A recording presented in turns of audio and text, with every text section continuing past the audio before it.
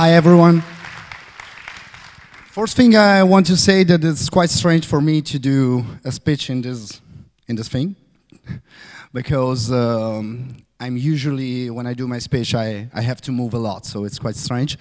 And it's my first speech in English, because usually I do my speech in Italian, so I'm quite excited and I want to share this with you, because it remembers me the first speech that I had when I had to teach sales techniques to 100 sales agents, so I was quite excited. And exactly the same, I'm excited today. So, before starting with the speech, that's not going to be an ordinary speech, I want to introduce myself and tell you this strange story, because I started with an art institute. I studied in an art institute, and then I took a degree in mechanical engineering.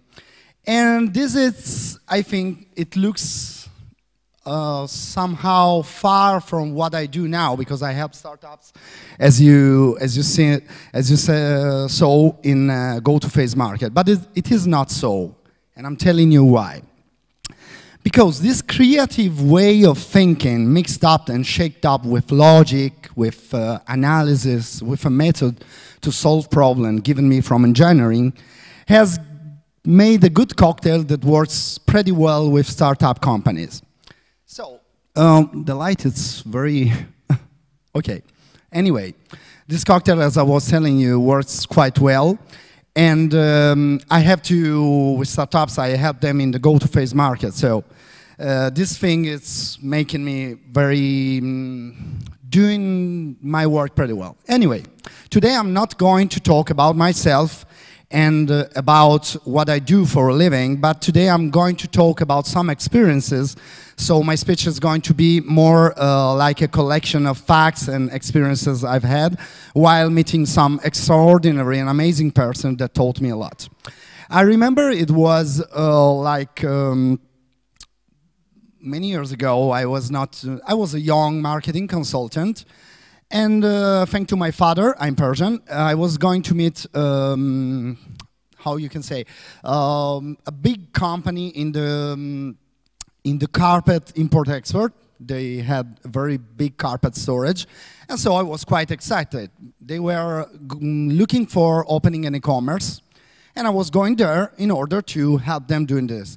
So I prepared my speech, I prepared the presentation, I was imagining and wondering what they will need and how to place the product and all this marketing stuff. When I met this person, the CEO of the company, after he was making me visit the company, imagine 1 kilometer square of carpets. So really, really big, one on another.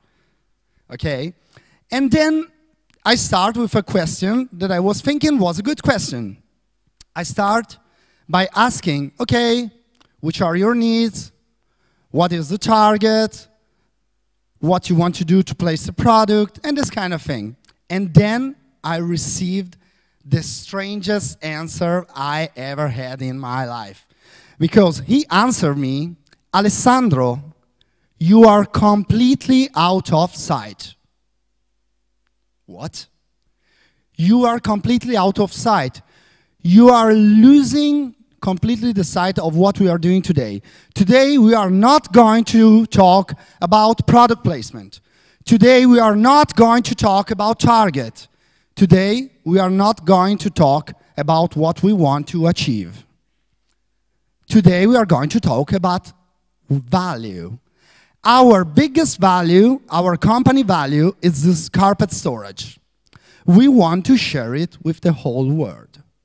So I felt really stupid. I understood that I was really not looking at things, not listening. So, keeping this lesson in mind, I tried to stay open. Of course, I didn't get the job, okay? So I tried to stay open, and after a few years, I ended up in an online classifieds company, one of the biggest one, based in Turin, as a commercial director. As a first task in this company, I had to increase the sales. So I set up a goal, very big goal, 300% the goal that they were reaching the previous month, and I ended up by reaching it at 93%. Was really the best result that they ever had. The timer is not working anymore. Anyway, was really the best result that they ever had. So I was happy, and all the company was happy with my result. I get convocated by the president. I was thinking of receiving compliments. Oh, yes. Okay, he called me. I entered his office. He locked the door with the key and put the key in his pants. And so the situation was quite strange. I was quite scared. You imagine you are called by your boss. He locked the door and he put the key in his pants. Fuck's sake. What's going to happen? I cannot say, anyway. Okay, so he said to me, are you happy with your result? I say, yes, you know. Oh, hey, of course I'm happy. I'm happy too, but today this is not the matter. You set the goal by yourself, Alessandro. You did not reach the whole goal. So you failed. So, again, I felt I was not a good commercial director because it's not about setting a big goal or a smallest goal. It's about taking responsibilities. What he said to me, he said, you have to double the goal for the next month. Hey, was really quite impossible. Foolish. Foolish, I say. Okay, I had to promise because I was trying to avoid the promise by saying, okay, I will do my best, but I cannot promise. He said to me, okay, we are going to sleep in here together if you do not promise me that you are going to double the goal. Okay, first I was thinking, I thought that he was joking. So I tried to avoid the promise again. When I realized that he was not joking at all, okay, I promise. Guess what? Not only I reached the goal, I exceeded of 20%. So being an entrepreneur, it's about taking responsibility of when you say something. So if you say something, then you have to achieve it. This is taking responsibilities. After, again, was I don't know, maybe 1 year later, I was working as a commercial director in an online ADV company, and I was doing pretty well because, you know, my salary was much higher than before. I was reaching targets and this kind of thing, but I was scared. I was scared because, you know, it's not because I was not doing well. I was afraid of losing what I achieved. You know, I was in a good position with a good salary, and I was afraid of losing everything. I remember I was flying back to Turin, and in the flight, in the seat next to mine, there was an entrepreneur. I don't know, maybe he sensed it. I don't know why he started to say this thing to me, but he said, Alessandro, I'm not going to be worried also if I lose everything I had right here, right now. I can lose my company, I can lose my money, and I will not be worried about. Because also if I end up cleaning trashes in the street, I assure you that after 1 month, I will have my own team. After 2 months, I will have my own company in the trash business. So being an entrepreneur, it's not about achieving. It's not about what you have already achieved, because you can lose it anytime. It's about a not giving up attitude, a behavior, a strong behavior of not giving up when things happen.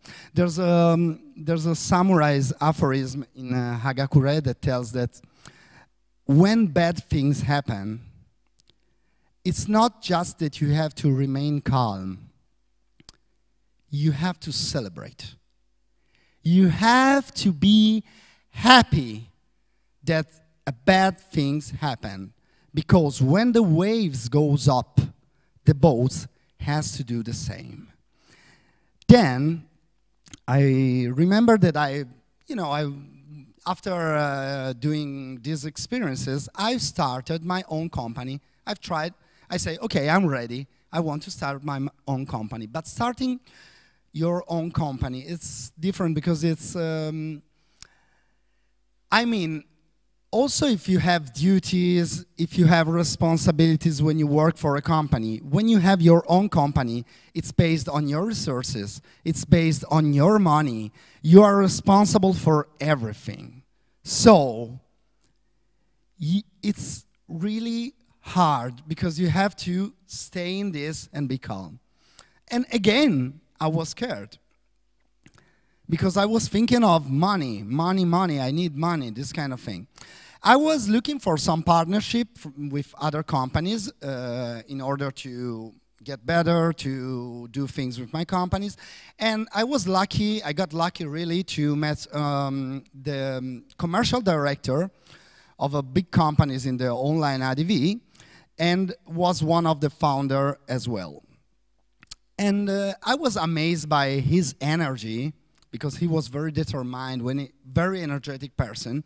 And so I asked him, just, you know, just talking like this, I asked him, hey, could I ask you, how do you start? And he told me this nice story about him. He was 20 years old, and he was working for his father. So he took his last paycheck, he quit. He took his last paycheck, that was like 500 euro, okay, so not a lot.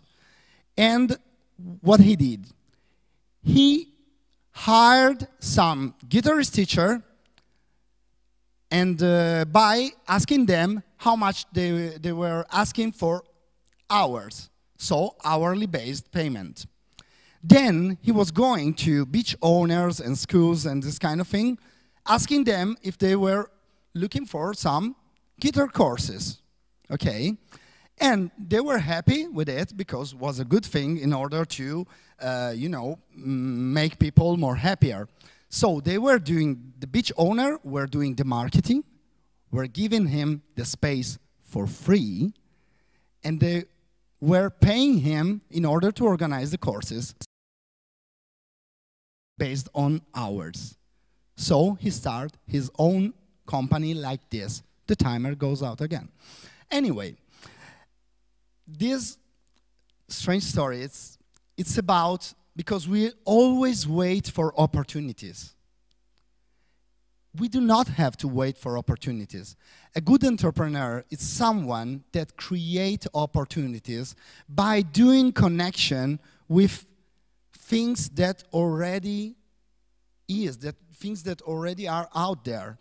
So as a conclusion of my experiences, of my story, it's that I learned that a good entrepreneur has to really look out there, create opportunities by themselves, then be open, because it's the market, it's the people that has to say to you what they want from you. You do not have to set something fixed and follow it like this, okay? And another thing, it's about not giving up, because things maybe are going to go not that well. Maybe someday you are going to fail, but it's not about failing, it's not about money, it's not about anything. It's about not giving up, and it's about taking responsibilities for your choice. When you choose something, you have to take the responsibility for it. And it's about knowing the value, knowing that it's not money that counts, it's the value that people give to themselves, the value that you can create, the value that you think you have.